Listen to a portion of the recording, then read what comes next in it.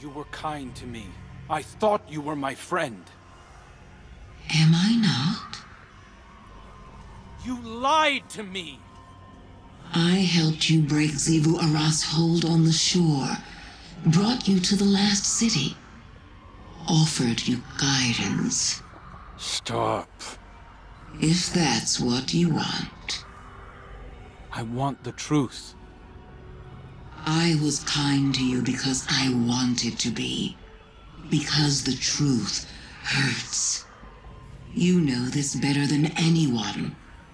Shrinking away from the rumors of the man you used to be. I'm not him.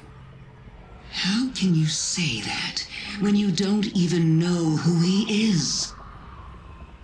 If the truth is what you really want, then lay your hand on me. Crow, don't. Please. See? Even your ghost thinks you're better off in the dark.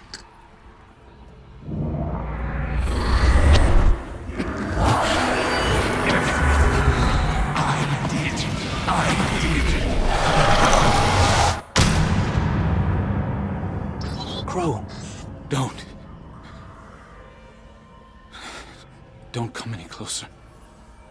What did you show him? Everything. No, wait! You hurt him. Someone had to. Better for it to have come from a friend.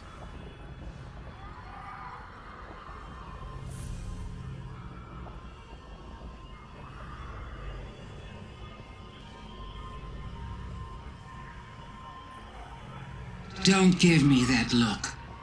I told you that you can't stop the inevitable. Deep down, Crow wanted to know. He was going to find out one way or another, guardian taboos or no. You should thank me. Just imagine if it had come from someone with bad intentions. Someone who could have colored the truth about how he died to turn him against you. Against the Traveler. But I would never do such a thing. I see too much of myself in him. We were both looking for our purpose. Now that the Crow has found his as a guardian, he can see it for what it truly is. A second chance. Something to reflect on. If people didn't want him to know, was it to protect Crow from himself? Or was it to protect themselves from Crow? I do so enjoy our talks.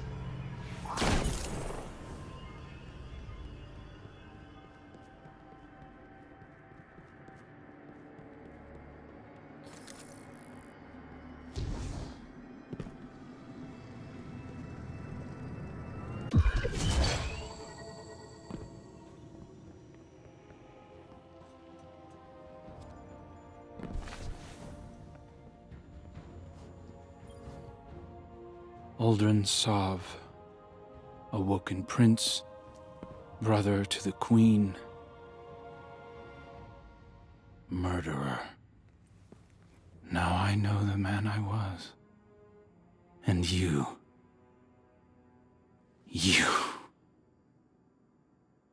I'm sorry. You did what you had to do. I don't think I would have told me either. Savathun's visions were like a waking dream. I could feel the heat of the flames, taste the blood in my mouth. I saw everything he did through his eyes.